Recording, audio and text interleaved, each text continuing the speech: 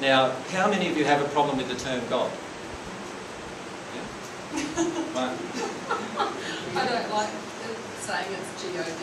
Okay. Yeah, I don't know why. It's only because it's tied into religious churches who are full of control and fear. Exactly. Exactly. And the majority of people who don't like the term God feel the same.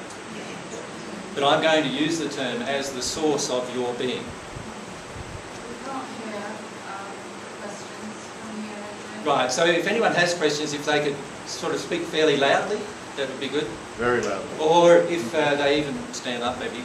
I'd probably... Just relating my own perception, I Big perceive voice. God as the generator, the organiser and the destroyer. That's a process rather than... Right, so how many people believe God is a process or just an energy of the universe? It's an energy. Yeah? How many believe God is an entity? A being?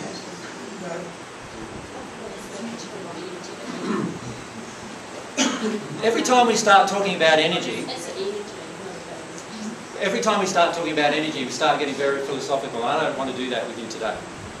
What I want to do is show you how to connect with God, and I know for certain that God is not just an energy. God is a being that has energy. So it's a bit like, let me draw God like that. God has a number of attributes and qualities. So attributes and qualities. What's one of those qualities? Love. Can you see though that God must have other qualities? For instance, you look at the design in creation. What do you see in creation? Like, not only perfection, but huge amounts of mathematics, isn't it? Yes. Okay, so God must be a mathematician too, right? He's also a comedian. And God must be a comedian too, right? So God has more qualities than just love. Now, love, when I say just love, love is an awesome quality. And in fact, the most powerful quality in the universe. But it is one of God's attributes. So what I would like to do is, rather than focus on these qualities, focus on the person or the being behind the qualities. Do you know what I mean by that? It's a bit like in our interaction.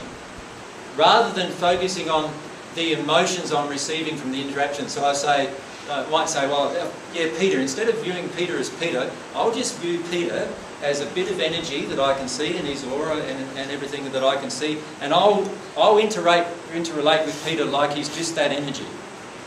Now, what does that do to my relationship with Peter? It changes it into a depersonalised relationship, does it not? Right? And what I'm wanting to do is to have a personal relationship with this entity that's behind these energies. Does that make sense to you? Okay.